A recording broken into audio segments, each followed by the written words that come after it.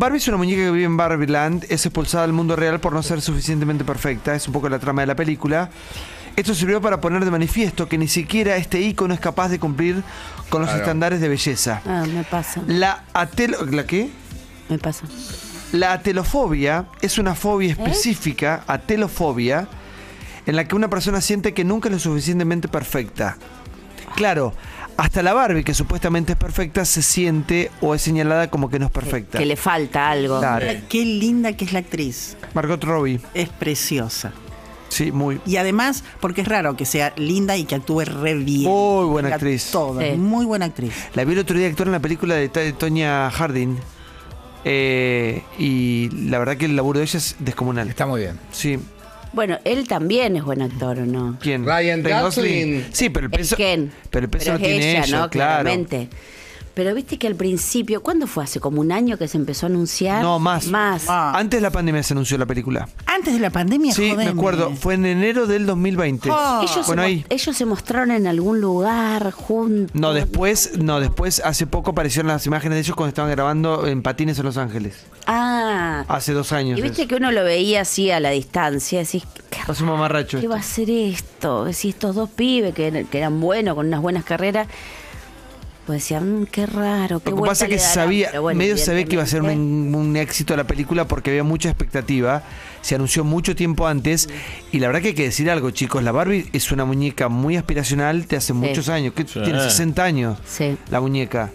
El otro día me vi en los documentales de los juguetes, bebé. Sí. Ay, Me vi el de Barbie. está buenísimo. Claro, y cuentan la historia que Barbie es una muñeca sacada de un cómic Ajá. que se basa en una prostituta en Alemania. Epa. En la posguerra. De ahí es sacado por esta mujer, la dueña de Mattel, que hacía juguetes, pequeños emprendimientos que hacían junto con su marido. Hacían juguetes que le vendían a los colegios, a los jardines de infantes y no mucho más que eso. Siguen trabajando de esto, forman esta empresa Mattel y ella quería sacar un juguete porque iba a ser mamá de una nena. Entonces quería sacar un juguete para niña. Sí. Contratan un ingeniero que estaba especializado en fabricar, no sé, cañones, armas y otras cosas, nada que ver. El tipo diseñaba revólveres. Y se asocia a la empresa y ella le pide, dándole este cómics, algo parecido. Pero querían una muñeca, digamos, con todas sus dimensiones y con articulaciones. Claro.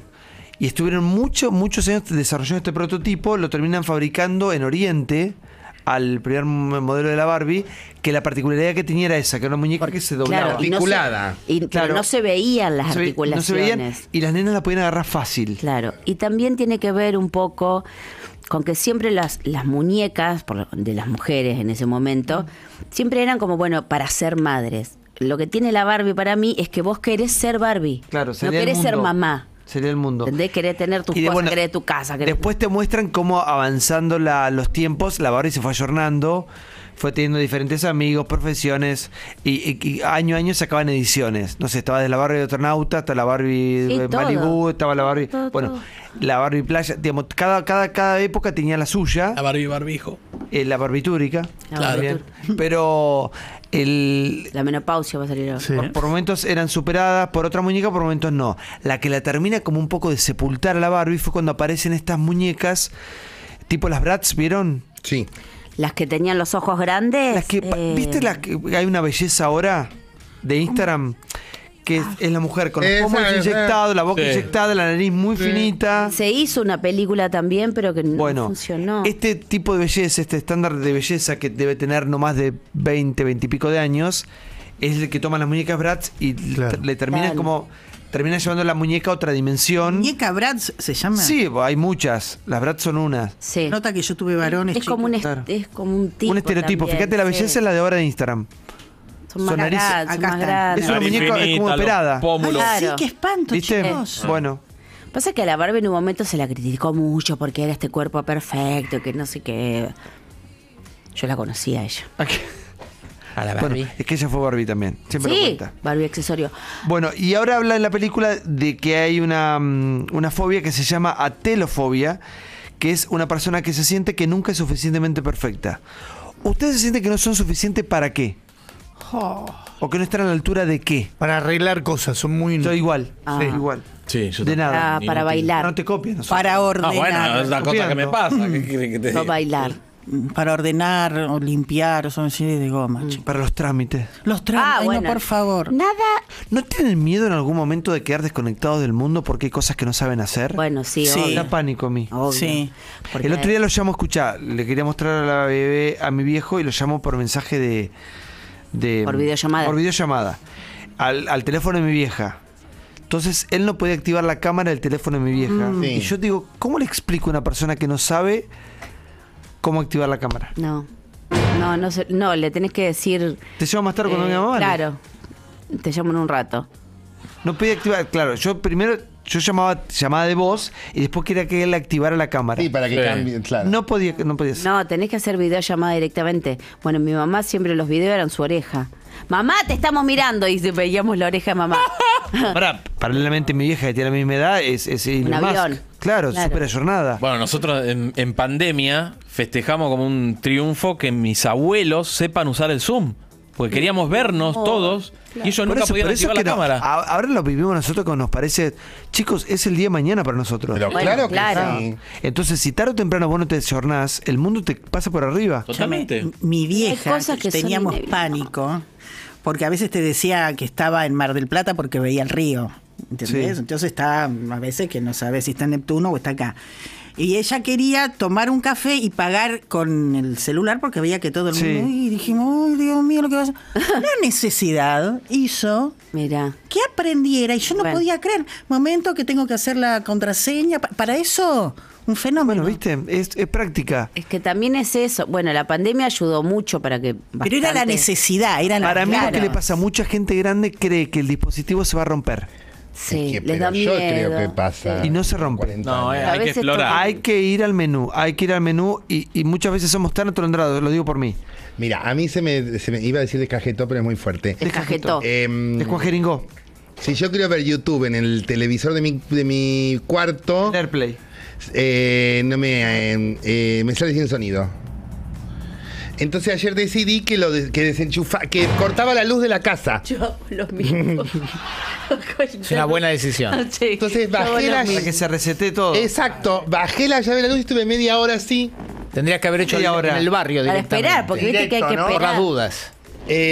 Y no se arregló. Pero hay que esperar, porque para cortar la Entonces luz. hoy pensé que puedo llorar hasta que se solucione. Como Puede le ser. pasó una vez, yo de chiquita le había puesto el timer al televisor de mi abuela. Sí. Y ella pensó que era una brujería. Oh, no. Porque se prendía solo el televisor a la misma hora. Claro.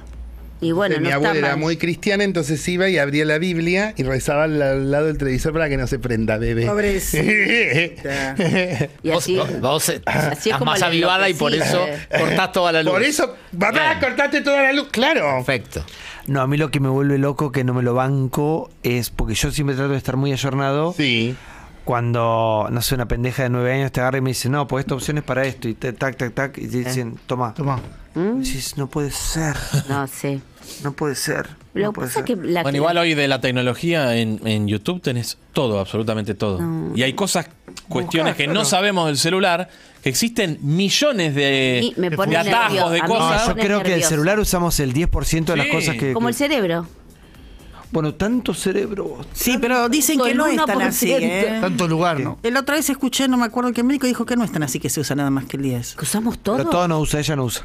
Todo no. ¡Basta! Santiago, te estoy escuchando, estoy acá al lado, ¿eh? La persona que está acá al lado. Un día leíamos acá que había un estudio que corroboraba que cuanto más grande tenés la cabeza, más inteligente puede ser. 1% Ah, bueno. por año después de los El 40. día más. Que- El- pero está Dios. comprobado que cuanto más cabezos son, cuanto más cabezón sos, sí, Y- Antes decían que los que tenían mucha frente también eran más inteligentes. También, pero Los cuando que te... tienen las manos grandes dicen que tienen no es cierto. No, Conté eso a Alejandra Rampolli, no es cierto. Ya lo sé, sí, mentira. me lo mira, Yo te sé. engañada.